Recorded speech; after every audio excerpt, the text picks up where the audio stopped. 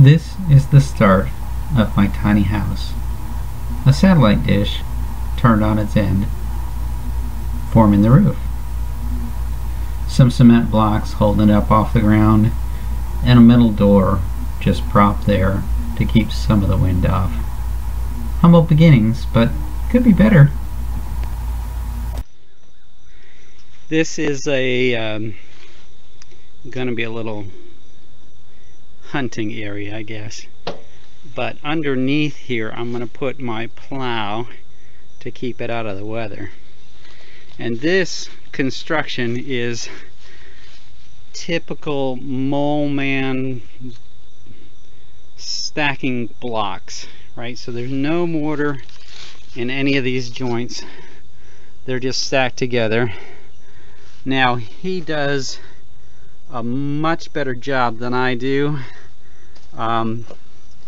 but this is pretty decent.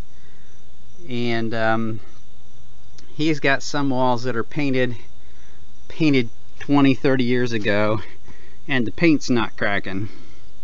So I suppose that is better than most cement block walls that we see with mortar in them that don't last, you know, 5 years before they're cracking. But one of the secrets to it is making sure that all of your blocks are absolutely straight and level. So they're going to be leveled this way, and they're going to be leveled this way. And that allows that weight of the building to just push down directly on those blocks, and it just locks them all together. And at the bottom, where you might find a foundation, I've got a 2x8. Now, Mole Man, he would use a 6x6, and he'd use these 6-inch blocks. But number one, I don't have a 6x6, and number two, I don't have that many 6-inch blocks. So this is going to have to do well enough for what I'm doing here. Right now I've got the platform up where I'm going to start putting walls after this, and the weight of that will keep all of those blocks in place. Now he normally does plank style houses, so he will have a plank, a plank, a plank, and they will all be joined together to form one continuous and solid piece of wood that's basically 1.5 inches thick and arbitrarily wide. Now this is a pretty small building, it's only about 8x8, a little less, and so that takes a huge amount of materials, which he has. I don't have that much, so mine is going to be stud walls put on top of this deck, but this end is beefed up quite a bit. I've got two 2x8s side by side here, and then the 2x8 joists going that way, so they all run down there, and then across the middle I've got a little bracing in there, even though it's only 8 feet. I just want to make sure it's pretty tight, because I'm, you know, building on these blocks that are just stacked here, so weight is doing me some good, and you know, that is going to help everything lock together. I've also got a 2x12 right there on the end, which is going to lock those together as well. So because I have that big span in the front where there is no support, I want to make sure I have much more support, you know, in the horizontal, so that doesn't sag or anything. And then when I put my walls up, I may put a couple 2x6s here, kind of plank style, or only horizontal rather than vertical. And I got plastic on there right now because that's just how it goes. It rains whenever you get to, well, the thing is, it takes much longer than you think ever. But we'll have some more videos about this. This is one of the windows I got to put in it, or a part of a window, that actually came from a full-size commercial style window. This window is 6 feet something tall and 4 feet wide. So once I get that in, that's going to take a good bit of wall space up in there. And then this other one will go across another wall. But one of the reasons I'm choosing these materials and these methods is because I know the methods and I have the materials. So all of this material was reclaimed from a mobile home converted into a classroom. So all these 2x8s come from that.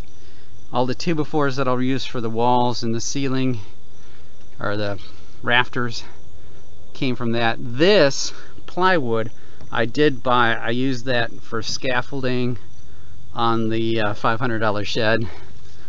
But so far, with some brand new rolled roofing and some other hardware I got to put this together, I've spent about $100 on it. I kind of wanted to do it for nothing, but I guess they say nothing's for free. But I'm trying to keep this really, really on a low budget for this project. All of it or just one? One.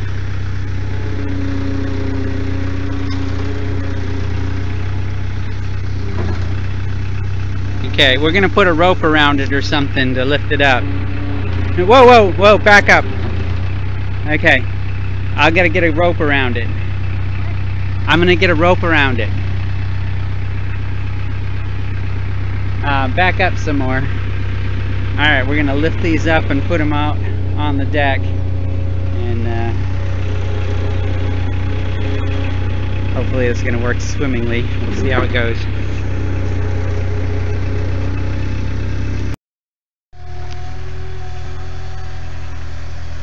Alright, he's lifting the wall.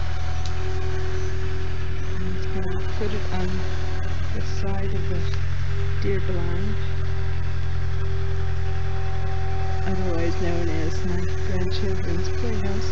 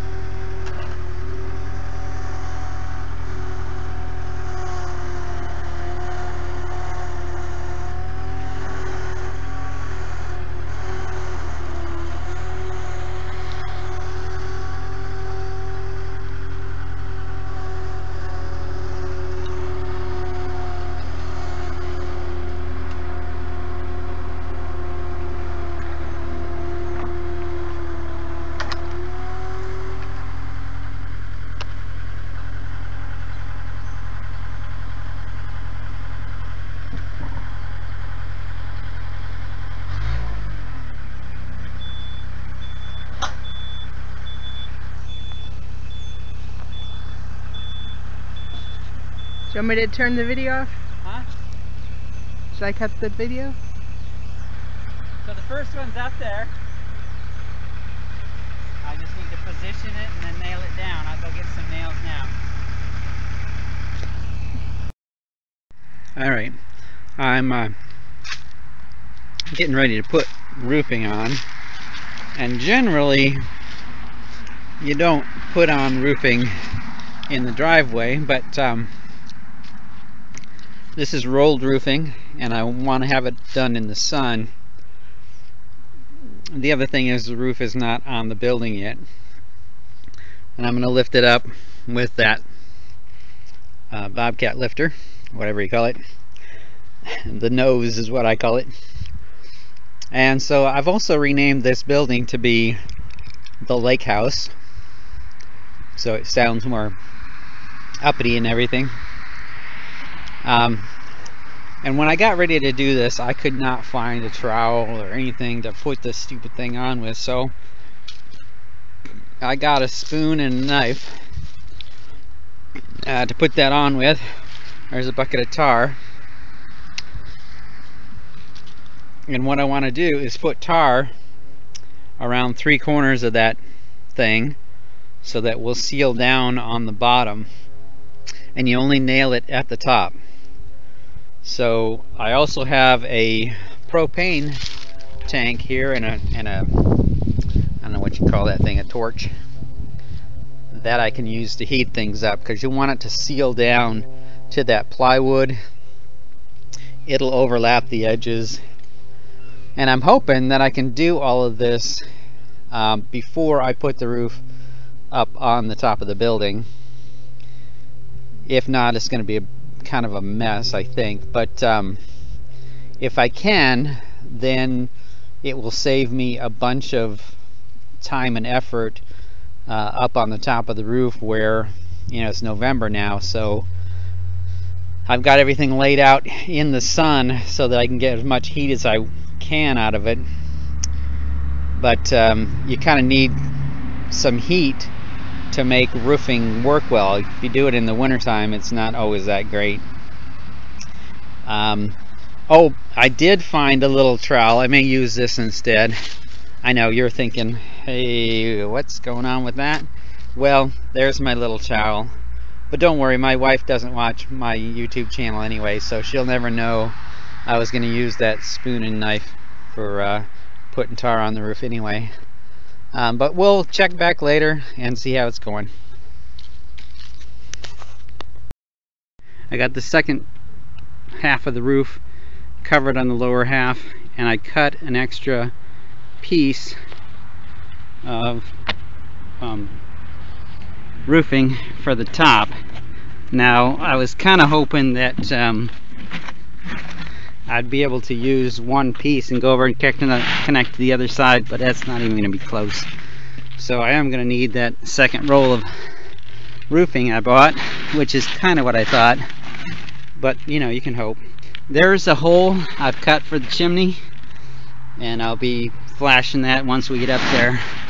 But it is incredibly hard to get this roof up where it needs to go.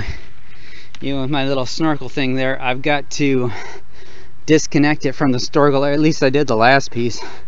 I've got to disconnect it from there to finish taking it up the rest of the way. Now, I'm not reefing it around myself, but I'll come around and get a point in the middle here and lift that up to push it over the top. But it does take a lot of time, as I'm working all by myself. Have to go up, adjust it, come down, lift it, go up, adjust it. It's kind of time consuming, so I gotta get going. Thanks. Alright, here I am out at the lake house, and I'm trying to put that second half of the roof up. You can see the first half of the roof up there. It's a little kitty corner right now, but as you might imagine, it's impossible for one person to do that much lifting by themselves. But the good thing is I have my little nose on the Bobcat.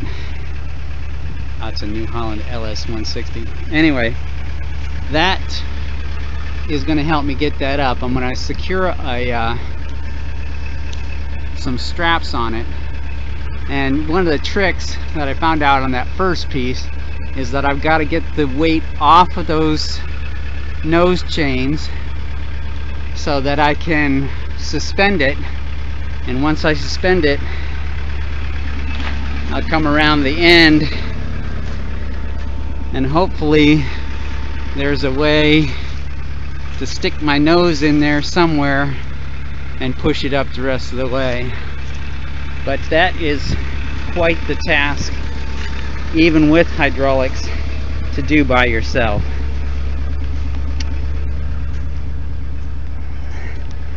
So there it is so far. I got the door in. It's coming along pretty good, but getting that roof up is going to be the biscuit. Okay, here's the weakness of the system. If you don't lift that right in the middle, when you've got those all unhooked and everything, it falls down. And with all these trees right here, I don't know that I can get it exactly in the middle. So at least I've got a couple straps up there to keep it from falling back down. But what might happen is that I go up, I tighten the straps, I come down, I lift the nose, I go back up, I tighten the straps, and so on until it's up there or close to being up there, and then we'll figure something out from there. But it's a lot of on the Bobcat, off the Bobcat, up and down to get this job done. Alright, we got a mid-November snowstorm. You kind of have to take what you can get around here. But you can see that it's a little bit on the doorway there and on the steps. Pretty neat. I haven't got it completely closed in yet, but we'll be working on that today to get some of that upper part in, some of the windows in, hopefully all the windows in, the doorknob on, the soffit done. Just a lot of different things that I'd like to get done today, but we'll see how that goes. I got the gable end kind of blocked in there pretty good. Still got some weights up on top of the roof. I don't know if you can see that cement block up there holding down where I had that ridge. Whoa, that is slippery. I may not go up those steps just yet. But anyway, that's what I got to do. Get some of this OSB cut up, find the level around where I want it to go. I may do this side sloped and that side level. I don't know, that might be goofy. But close those eaves up somehow. And there's a table saw in there, so I can get that out and start working on that. Still got a couple pipe clamps up there. I don't know if you can see them real well. That one has got a little orange thing on it, but I clamped that 2x6 down to the top there to give it some more support along that edge. Since I didn't have a double plate there or anything, I stuck that in there to kind of transfer the load a little better. Right up there at the top, that's where the window is going to go, and then underneath it there'll be a space to look out and so on. So got some work cut out for me today, but I am certainly happy to have that roof up there, especially since that roof has snow on it. That is awesome. Well, more to come. Stay tuned. Alright, I got that window in, and these are commercial windows, so they're pretty heavy and got some hefty aluminum around them. That one is my high window, not really meant for seeing out per se. There'll be a port underneath it for looking out more regularly. And this one, I was going to show you how I got them up there. So this one I got on this side. It's a full length one. I didn't take it apart in the middle. So you can see those ratchet straps, and they're just inching their way up there till I get it up and into the opening. The reason I didn't use the Bobcat is A, I'm all by myself, so I can't control it real well, and B, this will keep from damaging anything, and we'll get it up in there eventually. Alright, it's in. Maybe I'll break for lunch, but I don't know if I'll be able to get a 2x4 underneath this thing or not. I got a little piece of cherry under there right now, filling up that gap. It's not quite a full 2x4, but we will figure that out and get that baby secured in there. Once this is secured, this will make the whole side of that done and make it start looking like a building once I get the windows in, or the, I don't know what you call those. They are windows, but the sash is in, windows coming next, or maybe not, I don't know. And then maybe a piece of OSB on the other side. I think there's a piece around here somewhere that I used. Oh, it's on the other side. Yeah, I got that one on the other side that I'll put up next. That one right there is going to go across the top up there, and I haven't quite decided how I'm going to do everything yet. The pieces I got won't go halfway across, so I'm gonna have to figure some math out or something how to do that, and then of course seal up the ends and such. But still plenty to do. I'm not gonna run out of work today. Alright, this is the gable end of the little house, the lake house I guess you call it, and I'm working on that little piece of the soffit right there. And I gotta make a little piece to fill that in. Now I'm using the lift with a ladder up like that. I don't like that so well. It's not as secure. Usually I like to do it this way with the regular step ladder and then climb into the bucket from there. But most of the time, I've climbed up that once, but most of the time I'm going on and off, climbing across the Bobcat to get up in there. But this is going to be the closing up to the soffits. I got all the sub siding on. Still got to cut off a little on this corner right there, and then these little holes in various places, those are going to be windows. And I just finishing up that one piece on the soffit, and then I got to continue on the rest of the way over and then do this end, get that all boxed in, and then button that up. And I think once that's done, it'll be, you know, other than putting these little windows in, which are going to be little sliding plexiglass things, then it will be on to the interior, where I need to get in there and start doing some major work. But this will make it more or less closed in, and we're ready to go to the next step.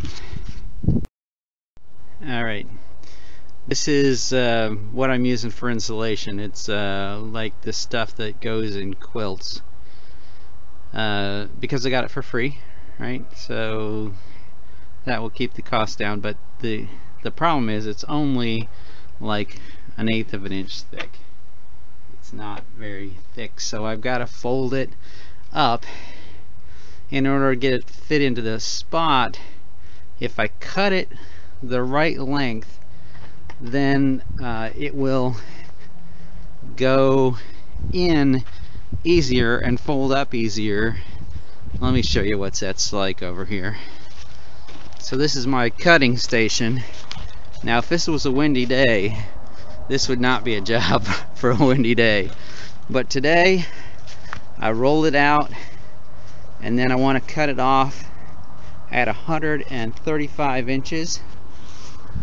So get that cut off at 135, and then cut across there with the scissors, and then I fold it 4 times this way, and essentially 3 times crossways. So it's half, 1/4, and then this way would go 1, 2, so there'd be 2 folds going this way, and that pretty much fills up that space well. And if you get it sized correctly, it'll fit into that space pretty good and stay there, kind of like real insulation does.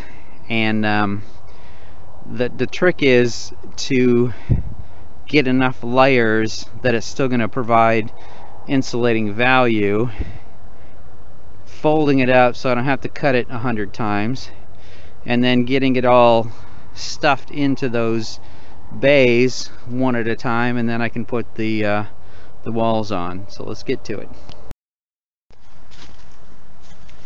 Just a little more on the technique of putting this vinyl siding up. My wife was sort of amazed that I knew how to do this, although it's probably one of the easiest things in construction.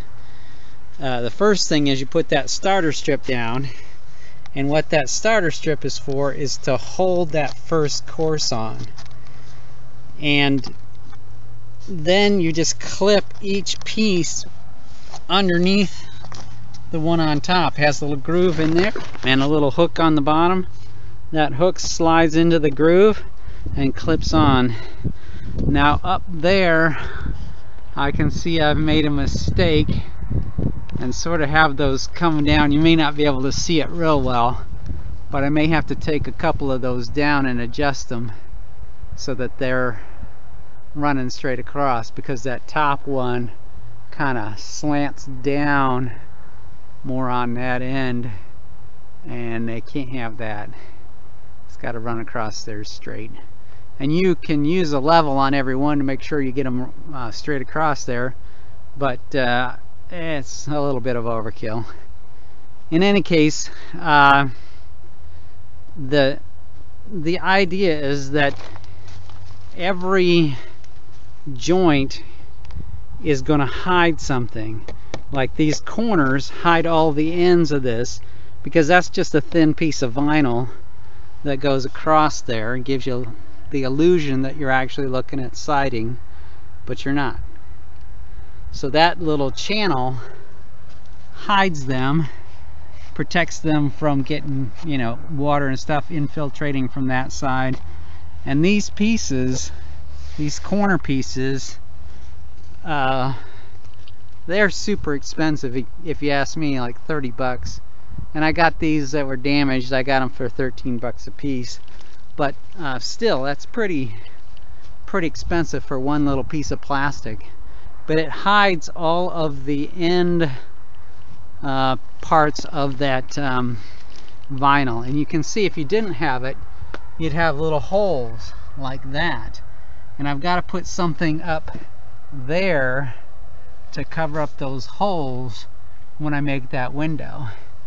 And on that window up there, I have trim going all the way around it, little J channel. You got to put that around the window first, and then when you put your siding up to it, it will slip under that outside vinyl so that water doesn't get behind it again. It's all just a matter of, you know, keeping water out from where you don't want it, basically. Not real hard to figure out. The other kind of trick that may be less known is that when you put the nails in to all those little slots, you'll be using shingle nails to nail these up, and you'll put them through those little slots. And that slot allows that piece to move if this vinyl expands or contracts. So you don't want to smash down on those nail heads hard, and then even though they have a slot, they can't move anyway. They can get kind of wavy and look ugly, and I suppose they could even potentially break that little oval piece out, and then it could start coming undone if it was bad enough, I suppose.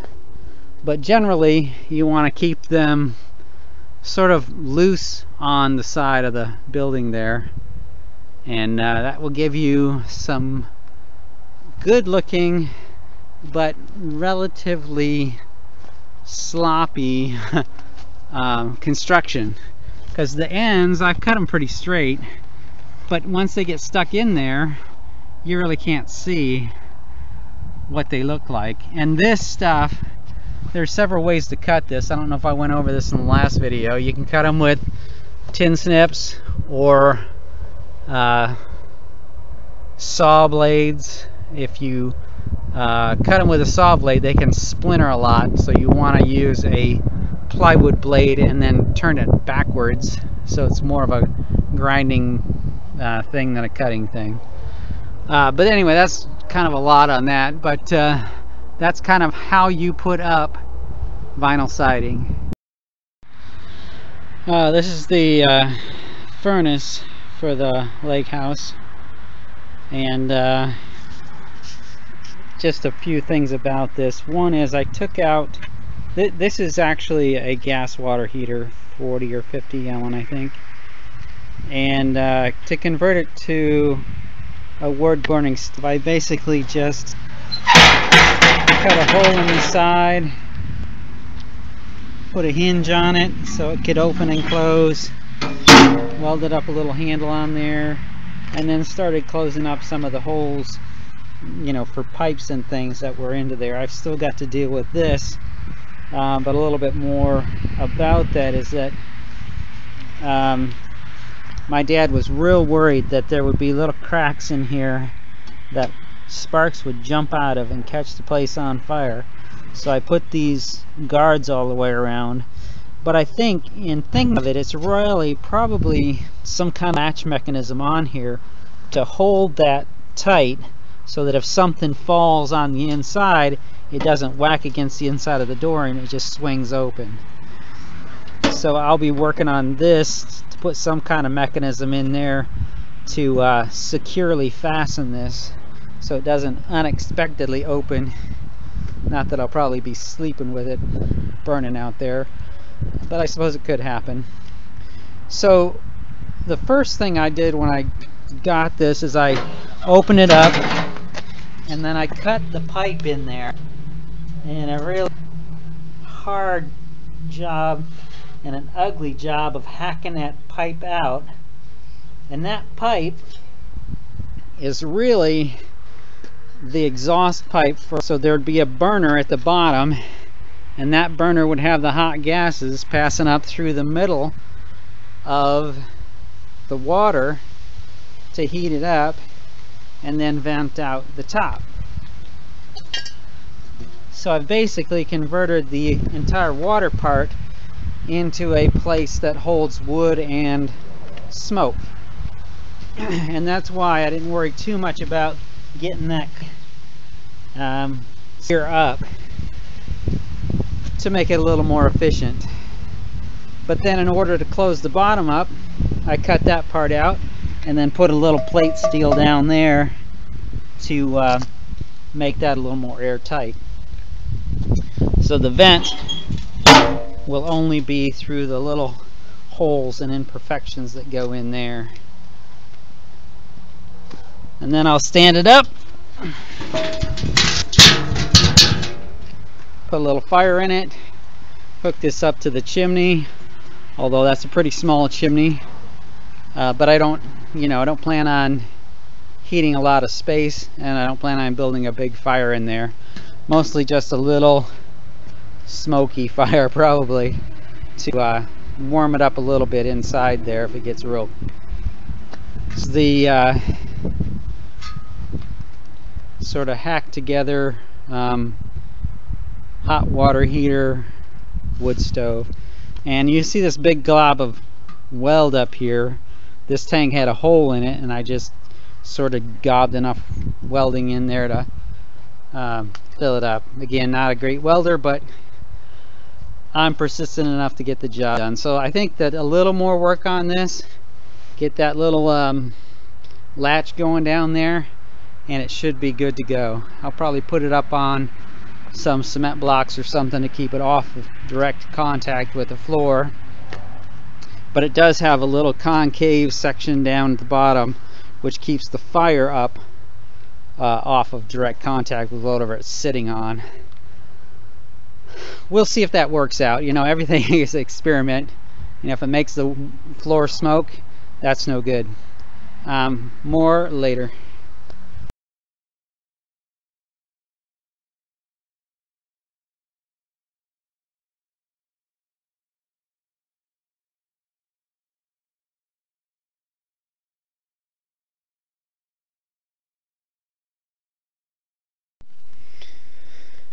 I got the heater. It's actually a hot water heater installed into the tiny house now, and it's running. Got a little fire in there. Now, generally the fire in here is going to be pretty small, and oh, I got it. So you can see that it's not a roaring fire in there, but it is going. And it's mid-30s out, I guess.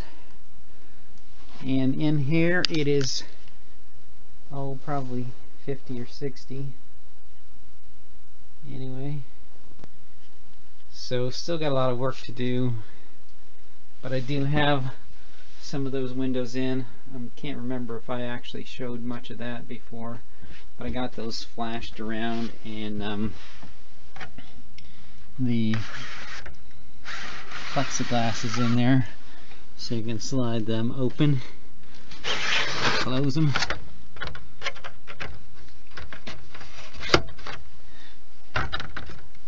I poked up a few places, some little stuffies to keep some of the draft out, but it's kind of windy today. So that's it for that. Kind of the story on this is that this is, again, just pieces I found, and that chimney is the jacket of the water heater.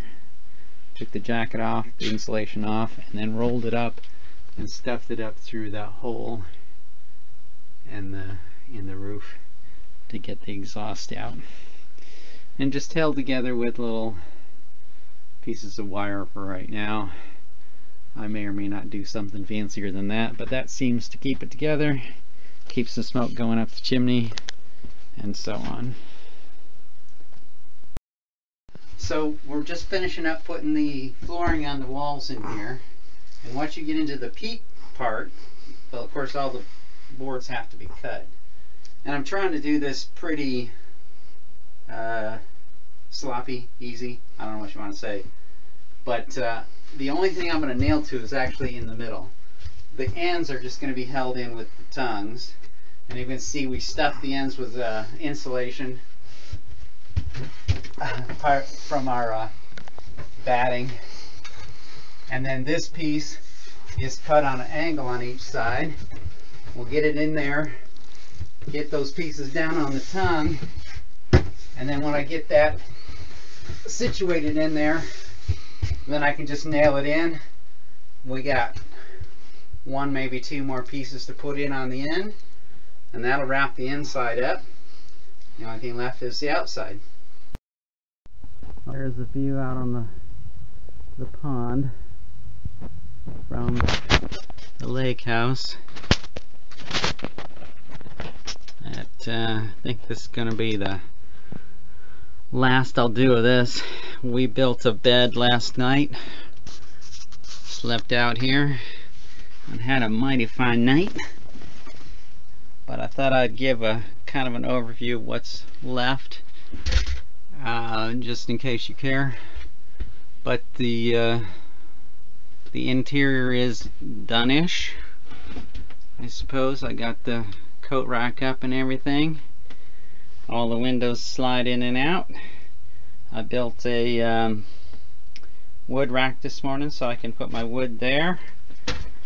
Now this this bed takes up about I don't know, 40–50% of the available resources, or the real estate in this situation.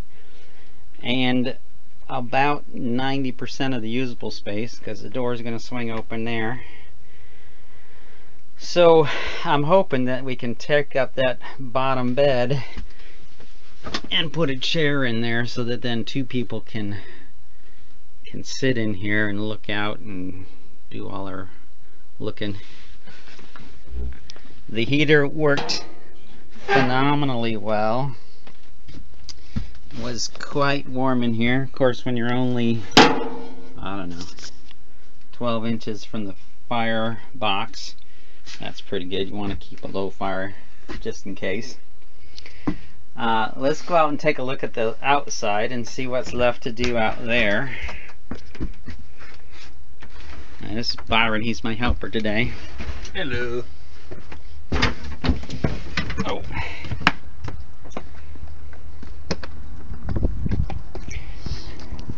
So this side I still got to put rolled roofing just on the little bits that are exposed there. And the sides and the ends are pretty much finished with the vinyl siding. I still need to put a J channel up there to help, finish that off, and then a finishing strip on the other end. But I kind of wanted to go over a couple things. This J channel around the windows is not only decorative, it hides the end of that piece of vinyl there, but it also directs the water out over it.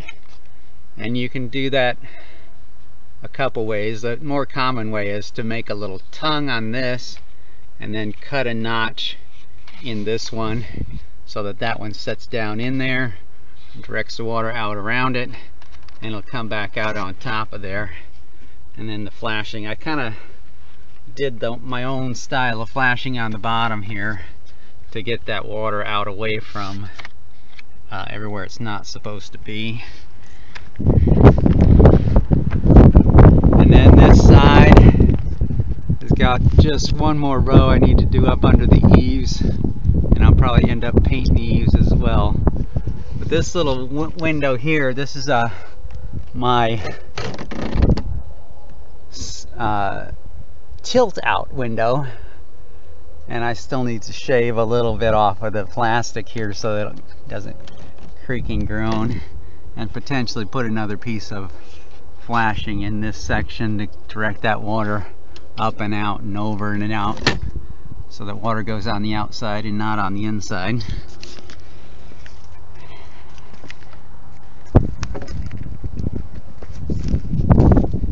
And then this end, I think I've shown this before, I still got about the same amount to do up there with the window and everything. This section down here, I want to make this a door so that I can open it up on the plow, so I can more easily get the plow in and out of there. And what I've heard is that here, want to grab that for me? Yeah.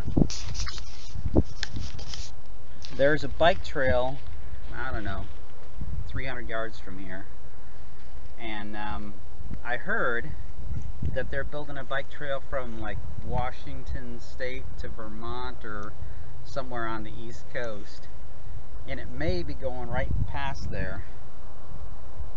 You really can't see it from here other than I know where it is, so I know where it is. I could tell you where it is, but it's a little hard to find. And I do have a little path through there, so maybe I'll have visitors someday. But I wanted to, if you made it this far in the video, I wanted to kind of explain to you how the financing of this building went. So these blocks came from most of them anyway, came from a foundation of a mobile home. So when they put the mobile home, they stacked these blocks up without any mortar. They stacked them up under the trailers and kept it off the ground. And that's what I used for all of the blocks. So those were free to me. I didn't have to pay for them.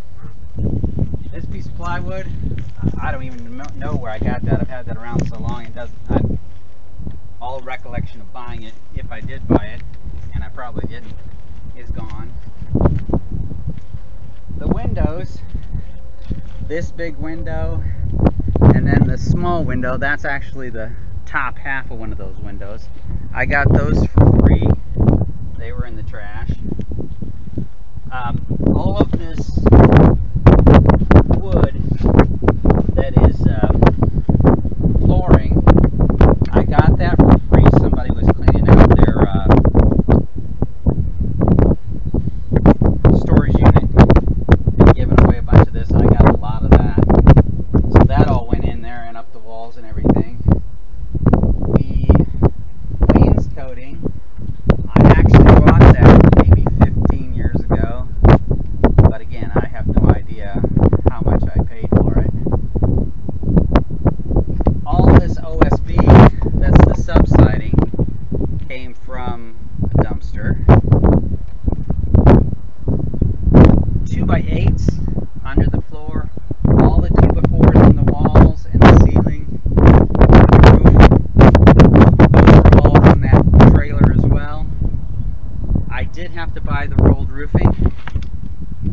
And I did buy the glass or plastic that made up these windows. I don't know if you can see that sliding in there. And then there's a few channels that I use that I got. And I really like these little brown channels here. I bought those on clearance somewhere. I bought some of the J channel, although I'm hoping to get the rest of it for free. Somebody's got some left over. I bought 2 of the corner pieces. These are pretty expensive, but you can see that one's got a little damage on it. They were damaged, so I got them half price. So I paid 30 bucks for the pair of them. The door I got from some return. Somebody custom ordered it and then didn't want it. So they returned it to the store and I bought that. That was my most expensive item. I got that for 150 bucks. So of all the things I've bought, the total receipts on everything came to less than $250. So I'm not saying you can do this, but I think you can if you're clever and you keep your eyes open, put a little sweat equity into it, and you can have yourself a nice tiny house. Lake optional, but enjoy, be out here, do some fun stuff, and subscribe, like, and all that great stuff. Thanks.